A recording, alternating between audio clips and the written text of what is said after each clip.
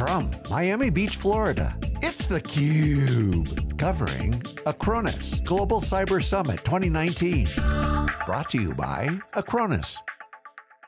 Hello everyone, welcome back to theCUBE's coverage here in Miami Beach, Florida at the Fontainebleau Hotel for the Acronis Global Cyber Summit 2019, where cyber protection is becoming an emerging trend. And we see these once in a while when you have these big waves, you know, some unique trends. Observability in cloud computing, automation, cloud computing, came out of nowhere from these white spaces. Now you're seeing the confluence of data protection and cyber security coming together with a platform. That's what they're talking about here. And my next guest to break it all down is an analyst from Forrester Research, Naveen Chhabra. Thanks for joining us. Thank you for having me here. So Miami Beach, not a bad venue, is it? Oh yeah, absolutely. Get a dip in the ocean there, the water's warm. I got to ask you, let's break down this market. Acronis is on here earlier. They got a story to tell, and their story is not something that's obvious. It's kind of a new category, I guess, emerging. Not really a traditional category from a research standpoint, but cyber protection by combining traditional thinking about data protection and cybersecurity software, bringing them together into one thinking holistic data model that's a platform that can enable services. I mean, this is a classic platform. This is what these guys have. What's your take on the industry? Is the industry ready for this? Is this a real trend? The industry certainly needs the technology, and I'll give you some examples as to why. So if you think upon the ransomware attacks that have happened in the past, the ransomware attacks would cripple any organization, right? And the best defense that an organization has to recover from backups. Now what that means is, okay, I can certainly recover from a backup which was taken last hour, yesterday, or a few days back, few weeks back. But the most important question is, how do I find out that the last copy or the last snapshot is a clean, uninfected copy? Because that's important, right? So if you recover from an infected copy, you're going to be hit again, and you don't want that, right? So the million-dollar question there is, how do I get back to the copy which is clean and uninfected, right? And you cannot do that traditionally the way organizations have been structured. You have infrastructure and operations guys, those who are responsible for operations, keeping copies in the place wherever required. And then you have the second group, which is security and risk, right? Which is responsible for identifying all things security, right? But ransomware is one thing in the industry which is pulling these two teams together. But the organizations are not ready yet. In one of the survey that I did, I asked the respondents to, do you have these two teams working together to solve this problem? And the answer was abysmally low. No, they don't work with each other. You point out a great point. I think one of the things you highlight there that I think is really critical is backup and recovery was because of some operational disruption. Yes. Outage, flood, so roll back. The disruption wasn't a hack. So to that point, all those mechanisms around generations of backup and recovery didn't actually take into account security. Exactly. Meaning the malware or the infection, the disruptions coming from a secure breach, not some electrical outage or some sort of other disruption. I mean, they used to call that non-disruptive operations. I remember all the storage vendors talking about that. Right. Now it's not that anymore. The disruption's coming from security, so how do you bake security in from day one? That's the million-dollar question that I always hear. What's your answer to that? What's the industry doing to get security baked in? What are some of the mechanisms that you've seen successful for a large enterprise to adopt a plan that way?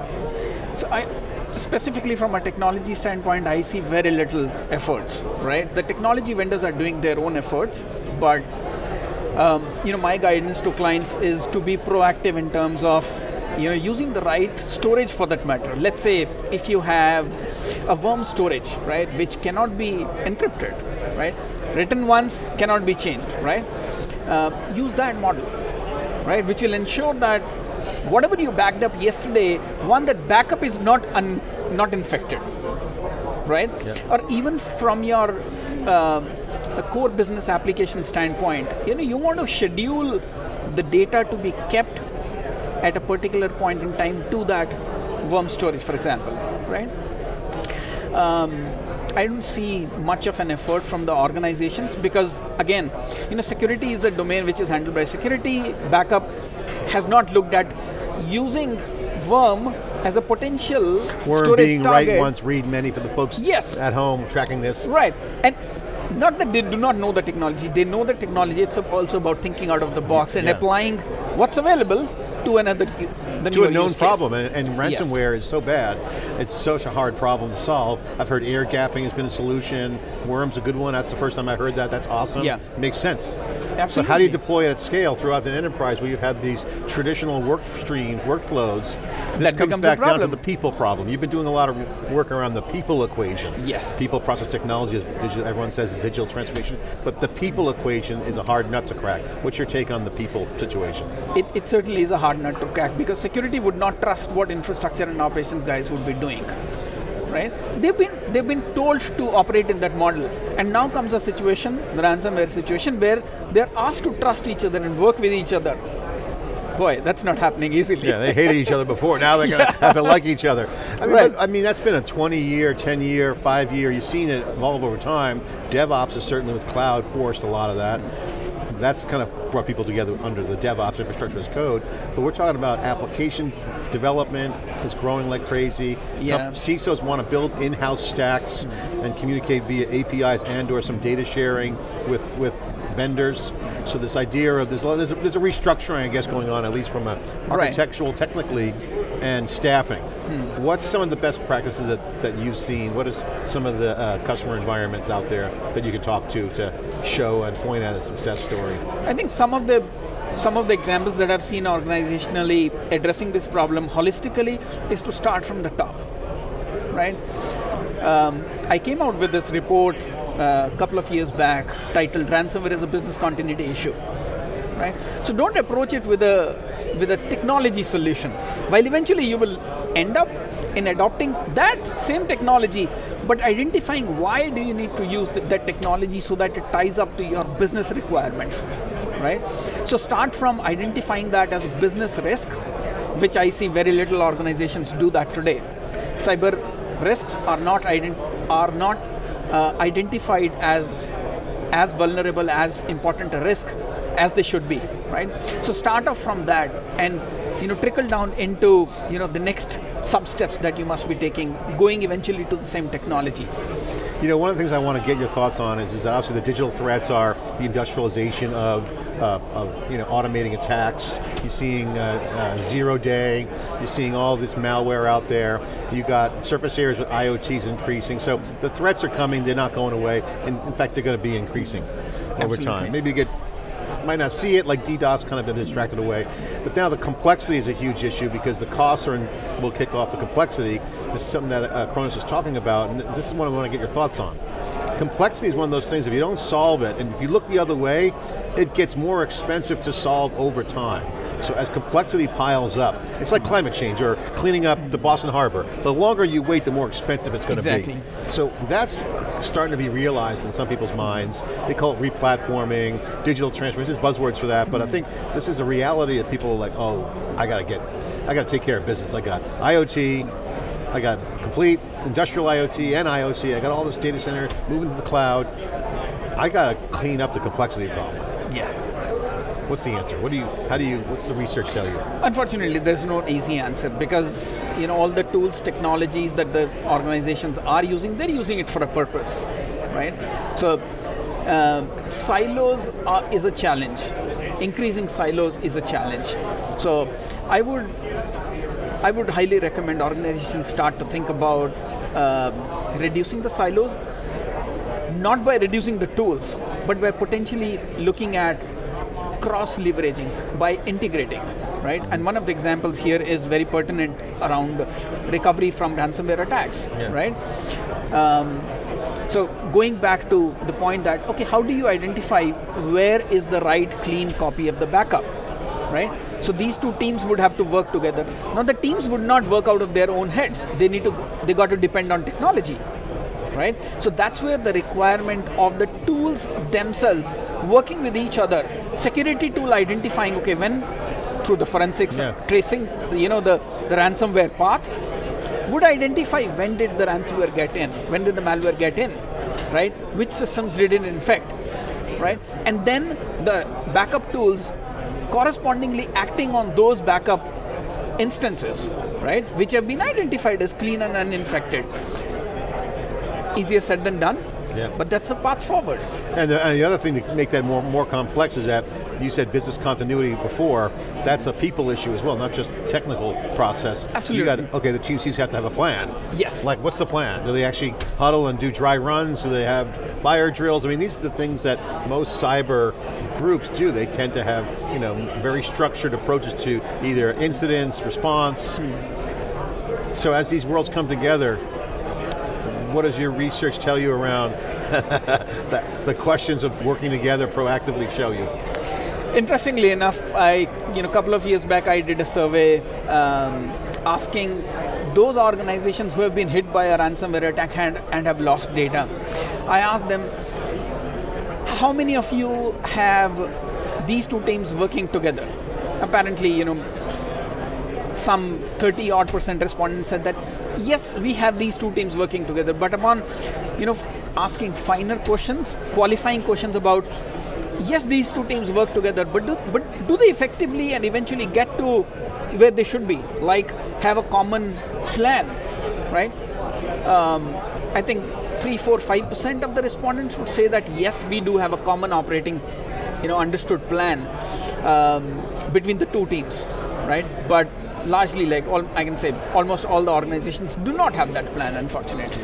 You're, I think, one of the first ransomware experts I've had on theCUBE that's done a lot of research in the area directly. So I got to ask you, on ransomware, first of all, it's really bad news, and it comes from multiple actors. People looking for cash, and also, state sponsoring, which I believe is going on a lot, but no one's reporting on it. But still, that's not proofed yet, but I still get a feeling it's done. On ransomware, do you have any data or insights around if the people clean up their act and get fixed?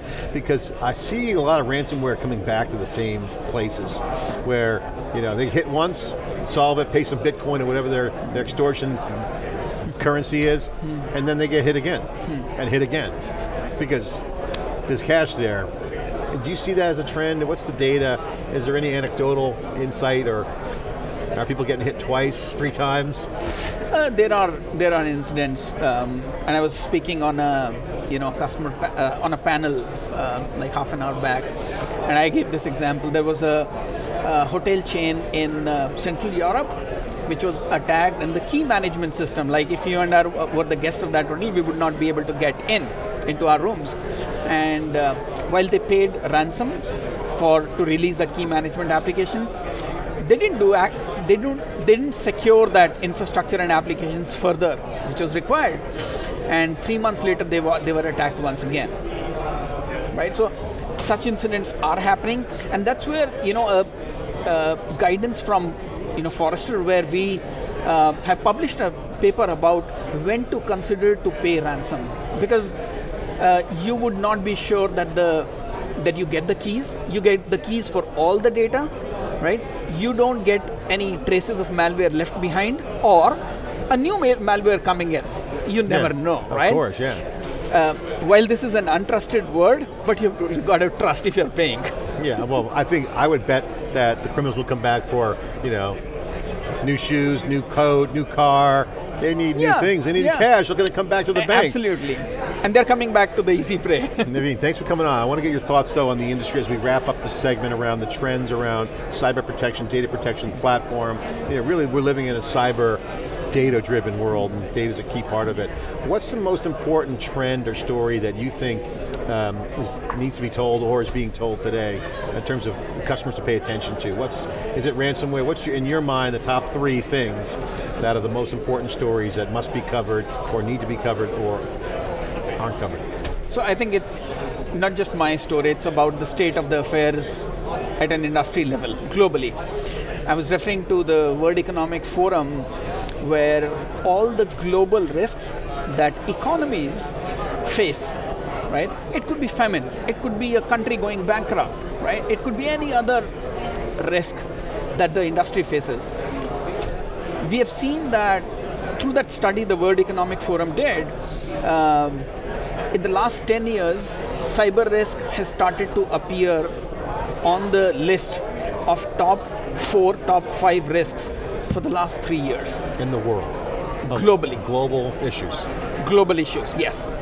And one of our research also tells us that the number of ransomware incidents have grown 500% in the preceding last 12 months. Right? And the impact, intensity, and frequency of ransomware attack is simply growing.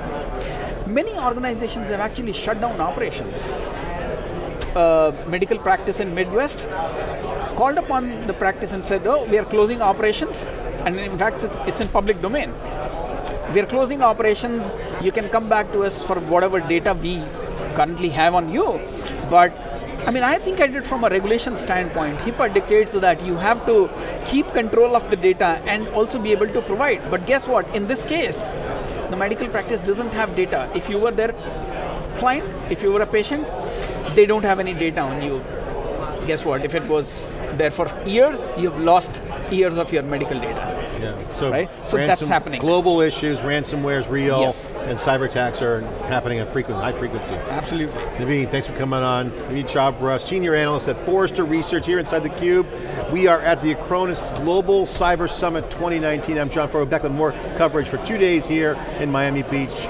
After the short break, stay with us.